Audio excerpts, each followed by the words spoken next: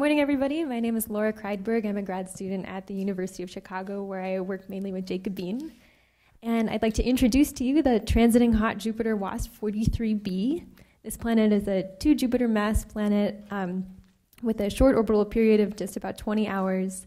And my group devoted a tremendous amount of HST time to characterizing the planet's atmosphere. We observed, among other things, 6 eclipses and 5 transits of the planet to measure very precise emission and transmission spectra that I'm showing on the left here. The top left panel is a whopping 7 sigma detection of water absorption in the planet's emission spectrum. Mike Line did, and we also see absorption in transmission. Mike Line did a retrieval of the planet's atmospheric properties based on these data, and we were able to obtain a very precise constraint on the total water abundance in the planet's atmosphere. So we didn't just measure that there's water there, we actually measured how much of it there is. We found that the value is consistent with what's expected for a solar composition gas to within about an order of magnitude. And this is the first such measurement that is both precise and reliable enough, we think, to make meaningful comparison with the solar system planets. So I'm showing that on the next slide. Thank you. So what I'm showing here is the well-known solar system trend of decreasing metallicity with increasing planet mass. You see that WASP 43b follows this trend beautifully. It would be wonderful to get some directly imaged planets on this plot, so if you're interested in working on that, please come talk to me. Thank you.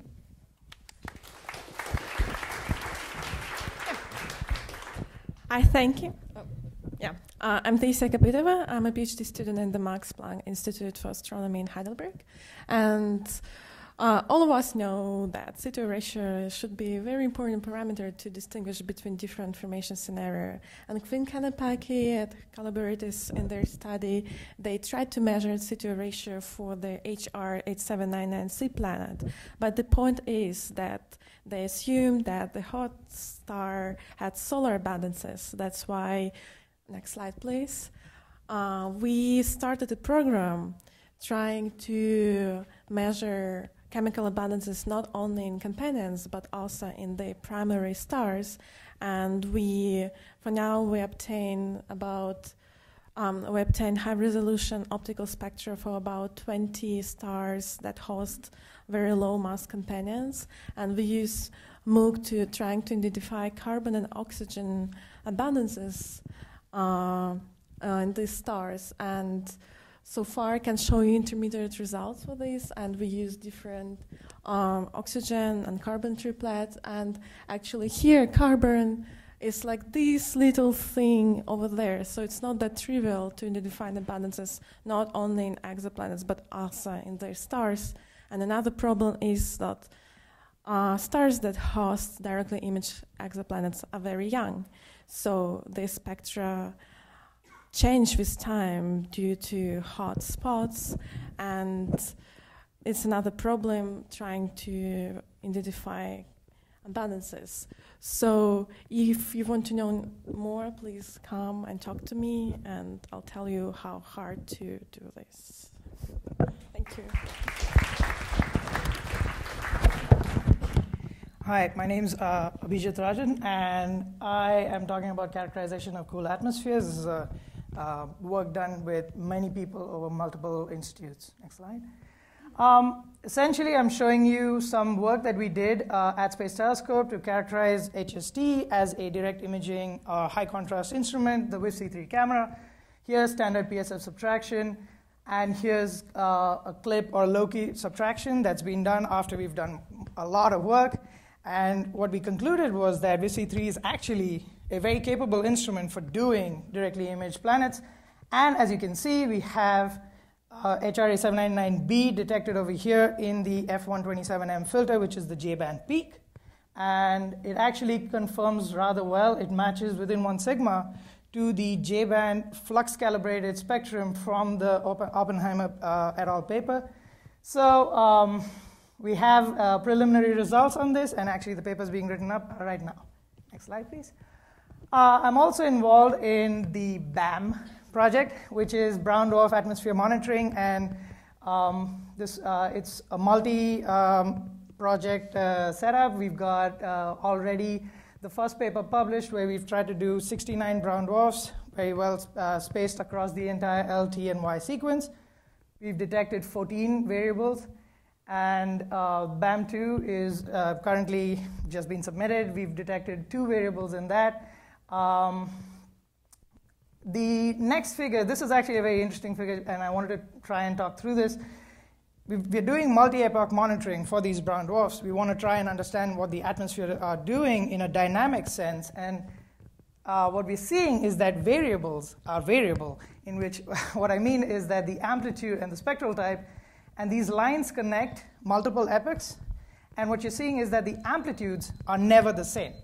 And this is very interesting for future monitoring.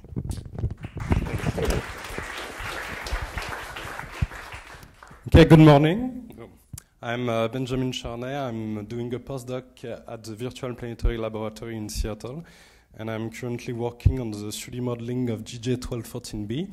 So GJ1214b is a transiting warm super-Earth, and the observational data indicated a flat spectrum here on the left, which has been interpreted as the presence of high clouds of photochemical haze. But the formation of such high and thick clouds is not well understood and requires probably a strong atmospheric circulation. So to study this, I'm using the generic LMDZ global climate model. So it's a 3D model which has been designed to be very versatile and universal, and has been applied to a wide range of planets and moon, from early Earth to giant planets. Next slide, please. And so my goal is to simulate in 3D GJ1214b for different atmospheric composition, from hydrogen-rich to water-rich atmosphere with clouds and haze, and so to analyze the formation of dynamics of clouds and haze and the condition for forming high clouds. And also I would like to produce transmission spectra to try to reproduce the observation, and phase curves in thermal emission, like I've did here with different atmospheric composition. You can see that there are huge differences, and such curve could be used to interpret the future phase curves obtained by JWST in the future, and so to determine the atmospheric composition of this planet. Thank you.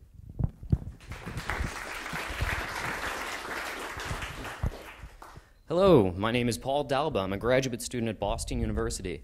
And today I'm going to move away from talking about directly imaged planets and talk about transiting planets. And I'm even going to go as far as to talk about planets within our own solar system, because there's so much we can learn from them still.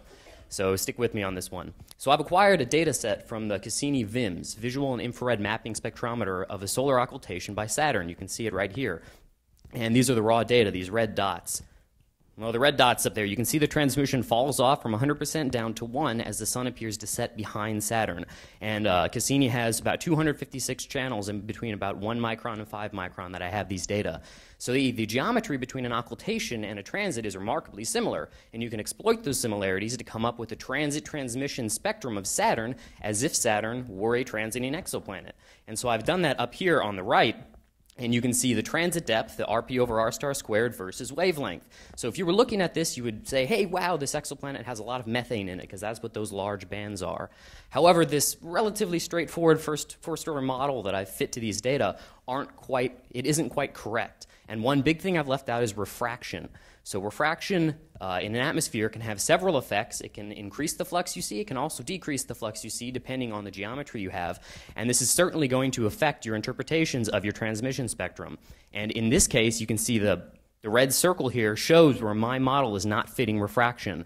That's occurring deep in the atmosphere, outside of these absorption bands. And that's where refraction is having the biggest toll on the data. Next slide, please. So what I plan to do, what I'm in the process of doing, is writing up some software that will model refraction correctly in the Saturn data set that I have here on the bottom. And once I do that, I'm hoping I can fit the data and do least squares fit with the data and the model, and get the refraction fitted correctly, and you can pull out certain parameters of the atmosphere, like scale height or number density or absorption cross-section.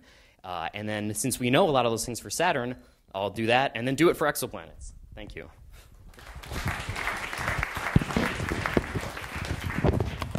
Hi, I'm Sam Lawler from University of Victoria, and I'm going to talk about Fomalhaut, which is everyone's favorite directly imaged debris disk, unless you're a hobbit, maybe. So So foam B, the latest astrometry shows that it's on this crazy eccentric orbit, much more eccentric than the disk, which pretty much rules out that it is a Jovian planet constraining the ring. It could possibly still be a Jovian planet or a super-Earth that's been scattered pretty recently, but that's a little uncomfortable because it has to be scattered much more recently than the age of the system. It could be a large asteroid with a dust cloud to keep the dust around a little bit longer, or my favorite, because it's the simplest, is that it's just a dust cloud created by a collision within the disk. This has been looked at by a few other authors, and they dismiss it because the collisional timescales are so long. Next, please.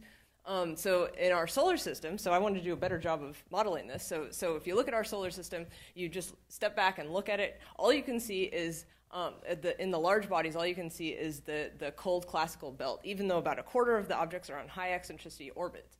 So I take this model, scale up the mass, whack it with a stick to make it look like the Fomalhaut disk, and when you run a collisional model, you actually find that there's about a collision every decade, which is what you need in order to have a good likelihood of seeing a dust cloud for a Fomalhaut B. So even though it means, if this is true, even though this means that Fomalhaut B is not a planet, it actually tells us a lot about the structure of Fomalhaut's disk and maybe even about other planets in the system that could be shaping this disk. Thanks.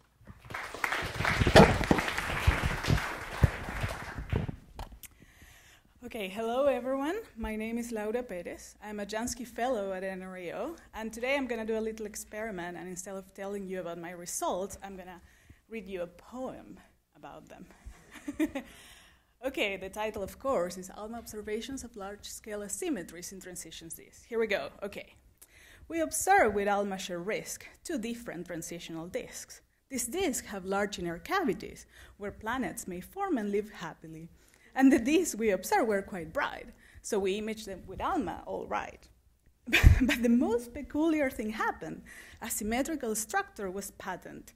Low contrast these patterns possess, so before this was not really addressed. Armed with ALMA's high sensitivity, we found high significance statistically. Behold, here seen in purple, the asymmetries are almost full circle. Oh, asymmetry so large in size, from what cause do you arise? Next slide. So we made a nice fancy model. MC&C found the most probable. A ring alone was not a good fit, and we were puzzled, I must admit. But a steady-state vortex prescription provided a much better description. We think the straps this may be of narrow extension radially, but smoothly they are quite wide, implying lots of turbulence inside. And don't forget about the residuals. They still trace some amount of material. In both cases, structures remain that spirals seem to contain. And for the disk that here is shown, spiral arms were already known, but more data for sure will reveal if these spirals are actually real. Just remember that ALMA is amazing and results are coming a-blazing. Thank you very much.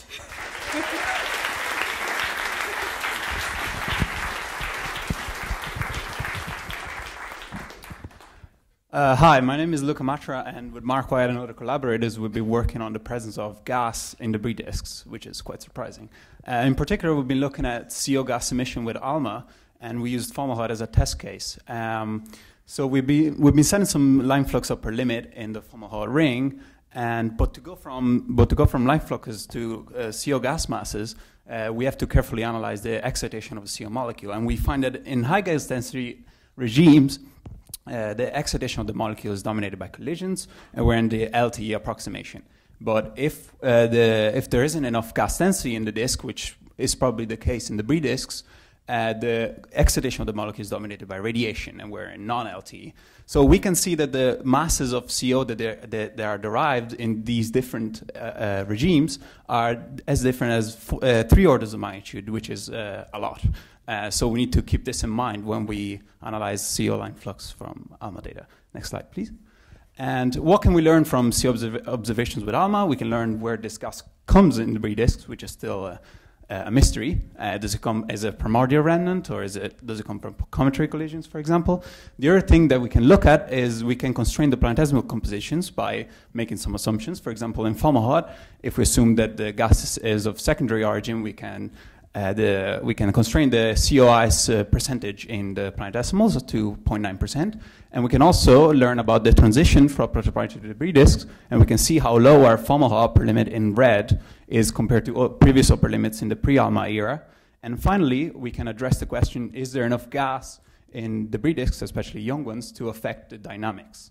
And come see me and my poster if you want to learn more. Thanks.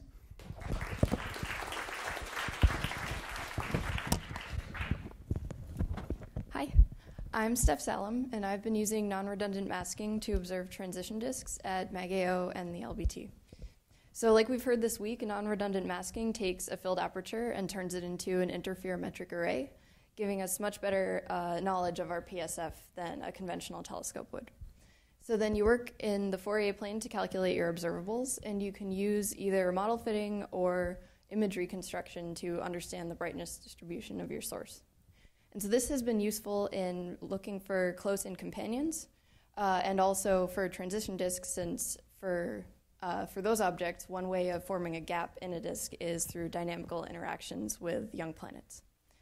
So on the next slide are results from non-redundant masking observations of the transition disk T-Cha, which had a planet candidate discovered in 2011. And so these are from binary fits to the archival detection images and to 2 follow-up data sets taken 1 and 3 years after the initial detection. And so you can see that we see evidence for the companion in our re-reduction of the discovery images, but in the follow-up data sets, we don't really see clear signs of a planet being there.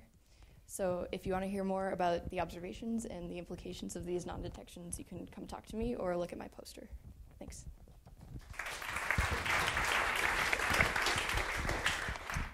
Good morning. My name is Nick Ballering. I'm a graduate student at the University of Arizona. I am starting a project to study the Beta Pictoris debris disk with Spitzer. And you can see in the center panel here is the MIPS 24 micron image of Beta Pic. And this is obviously not new data. It's from the Spitzer cold mission, but it actually has never been fully analyzed or published. So what I'm doing is constructing a model of the disk that not only fits the mid-infrared images, but simultaneously fits the scattered light images, like you can see in the top panel from Hubble, as well as the longer wavelength far IR thermal images from Herschel. And simultaneously fitting all of these images, we'll be able to constrain the disk geometry, but more importantly, a lot of the grain properties, like the grain sizes and the grain compositions. Next slide, please. There's also Spitzer infrared spectrograph data on the debris disk, and the way these observations were taken is that the slit of the spectrograph was aligned along the plane of the disk and then stepped up and down. So I've reconstructed a data cube along the plane of the disk in the mid-infrared, spanning roughly 5 to 40 microns. And then you can extract a spectrum at any point along the disk to get some spatial information about the grain properties as well. So here's an example spectra pulled out from a roughly 200 AU projected distance along the disk. You can see the thermal continuum rising across the mid-infrared, and we can also model some of the bumps and wiggles in that spectrum to tell us about the grain properties and how those vary across the disk as well. Thank you.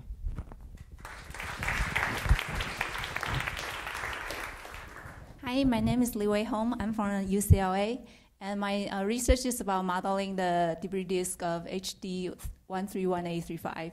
What you're looking at here is the mid-infrared images taken at 11.7 micron and 18.3 micron. And my research goal is to find a model that can fit both of these images and the SDD simultaneously. In my model, I consider different disk geometries, including like an unresolved point, a ring source, or a 2D continuous disk. For the grain properties, I consider not only the grain being the black bodies, but also consider them emitting like a modified black body, or they are made up with specific grain compositions. Next slide, please. So since the structure looks to be extended, so we first modeled it with a single continuous disk, assuming there's only a single population of grains. So on the very left, you see the first column is in 11.7 micron, second column is 18.3 micron. First row is data, second row is the model, and third row is the residuals. From the residuals of the images and the SED, we can see that the single population grain model doesn't fit the data very well.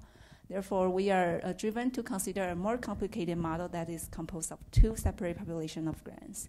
So we can see from the corresponding image residuals, for each wavelength, they are more smooth than the single population grain. Also, SCD fit is better. Therefore, we think that 2 population grains can describe this system a lot better than a single population model. Thank you.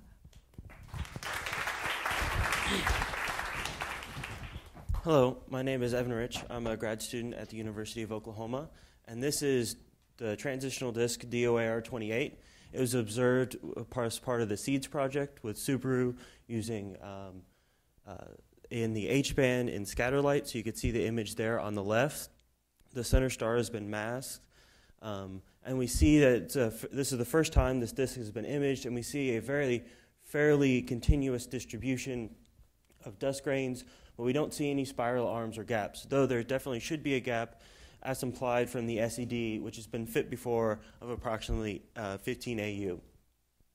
I took this data and created a model, a Monte Carlo model using Barbara Whitney's 3D Ho-Chunk 3D model, replicating the radial profile which we saw before, and again finding a gap size but of only about 8 AU, which is surprisingly small for what it is. If you want more information about this, you can see my poster, number 50. Next slide, please.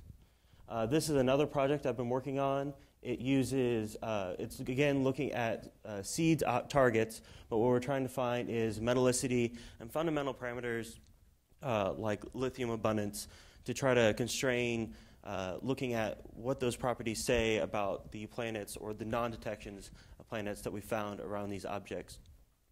The spectra is observed with the shell spectrograph on APO, the 3.5 meter, and we're using the spectroscopy made easy software to analyze this. So if you have any interest or questions about this project, please let me know. Thank you.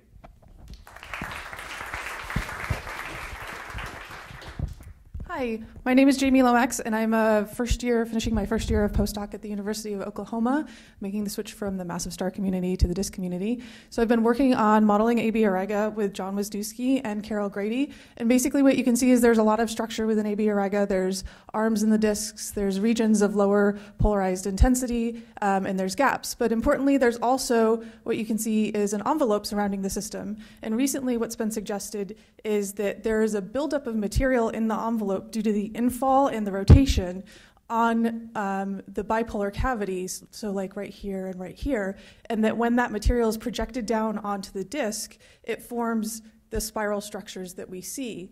And so next slide, please. What I've been trying to do is model the system with the Ho-Chunk 3D code to better understand what the contribution of the disk or the envelope is so that we can better understand when and where it's affecting what we see in the disk. And so I've been doing this by trying to fit the SED of the system well. So here you can see that the SED points with different lines that represent some of the different models that I've done, while also reproducing the morphology of the disk. And so that's an image from one of our models. The idea is not to purposely reproduce spirals coming back out of the code, but just the visibility of the disk and make sure that we can still see the gap that's within the disk. And so, of course, we're not seeing the spiral arms that you can't really see very well in this actual data, but the end result is that we don't think in the JH and K bands that the envelope is very significant to the data, in the data, and we're not seeing it very much. And so then we could go ahead and maybe trace out how the spiral arms are moving over time. If you really want to be convinced of this, you should see poster 35.